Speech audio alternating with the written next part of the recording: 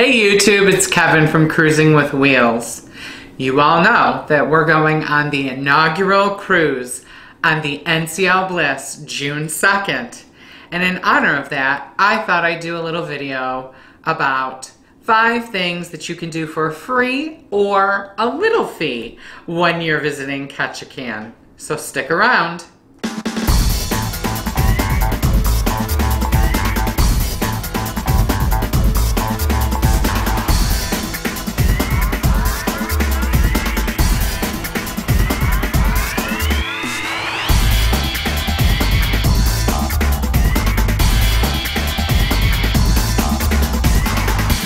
Ketchikan is the southernmost city in Alaska, and it's also arguably the most beautiful city in the state. Known for being the salmon capital of the world, this city on a hill is also one of the most walkable you will find. Tourists will delight in the countless things to do in Ketchikan, Alaska. This guide to do-it-yourself Alaska land excursions features 5 places and activities to visit that will be a big help for folks hoping to do Alaska shore excursions on the cheap. So since Ketchikan is so walkable, we thought that the first excursion you could do is go for a walk. The city is home to many streets made of steep wooden stairs, so all of our handicapped guests in wheelchairs and scooters, please be advised. Start your excursion by the city's newest boardwalk, the Waterfront Promenade. From here you will have some of the best views of the city and be able to visit Harborview Park.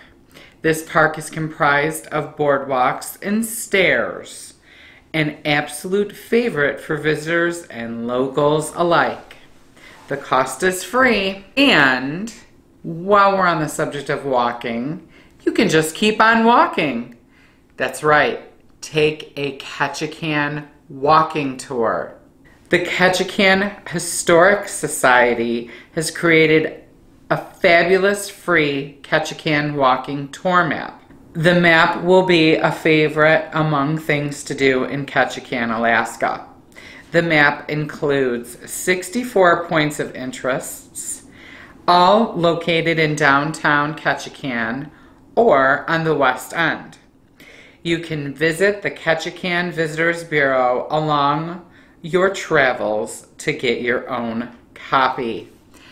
Now, when Frank and I head to Ketchikan, we're going to try to get this map and hopefully scan it and upload it to the Cruising with Wheels Facebook page. So keep an eye out for that. Now, the second place that you might want to visit, perhaps if you're a little bit of a thrill seeker or into paranormal activity, would be Guard Island Lighthouse. It's located 12 miles north of Ketchikan, close to the beginning of the Tongass Narrows.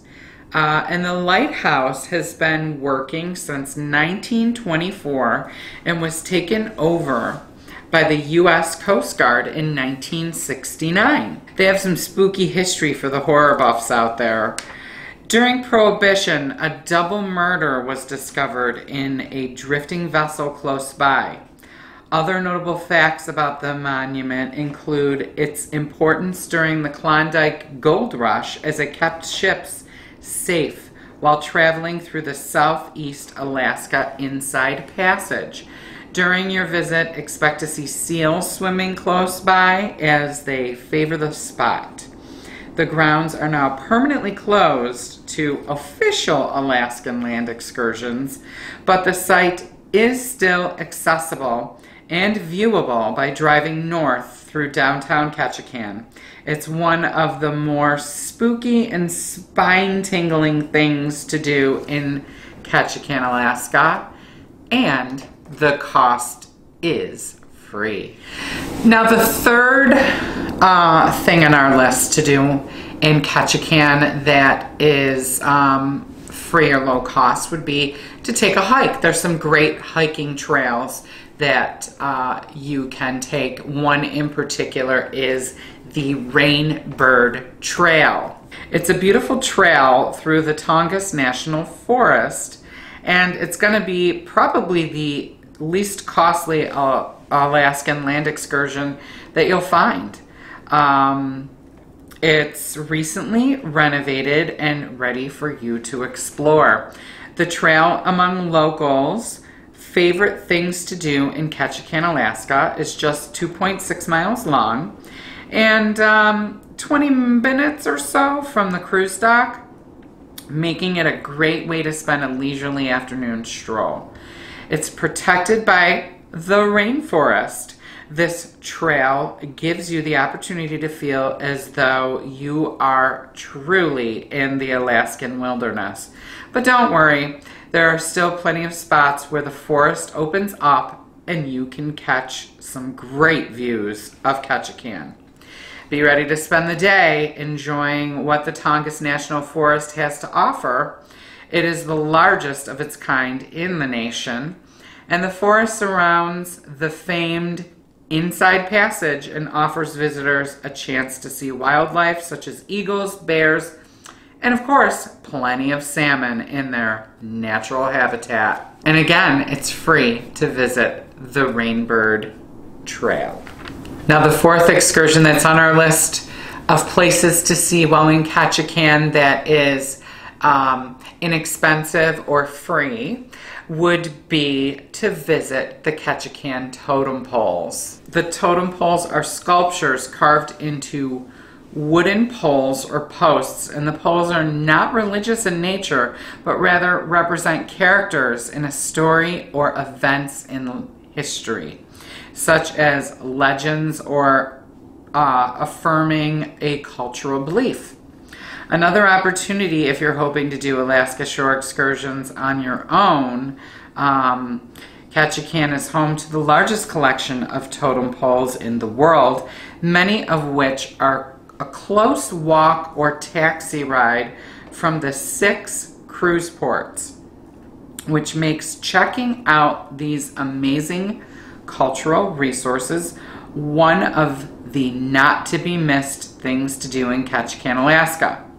These hand-carved Ketchikan treasures are located throughout the downtown and in the nearby Saxman Totem Village.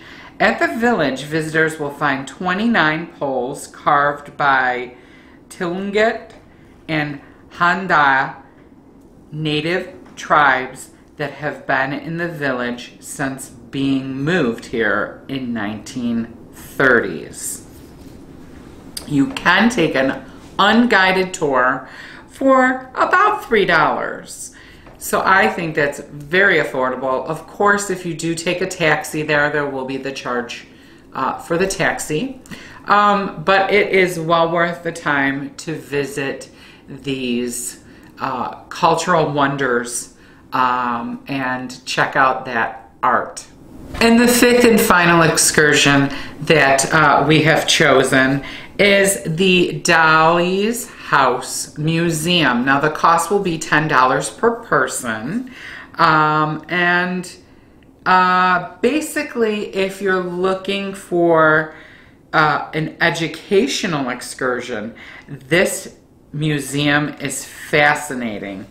It's the home of Dolly Arthur, who during the gold rush worked on Creek Street, offering a red light district distraction to miners and fishermen, along with entertainment galore. There will be vintage photographs, videos, and memorabilia, and it will show you that what life was like in Ketchikan from the 1990s to the 1950s. So I think Frank and I are going to try to check that out because it looked really, really interesting. And $10, I mean, it's very affordable.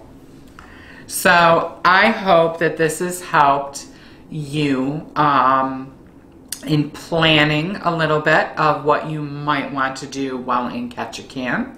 We want to remind everybody that we will be on the NCL Bliss cruise in June. It will be the inaugural Alaskan cruise for that beautiful ship.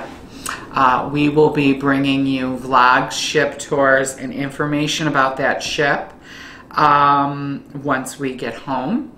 And we are also on Facebook, Twitter, Snapchat, and Instagram. So make sure you're following us there. And until next time, Frank and I want to remind you to travel safe and cruise often.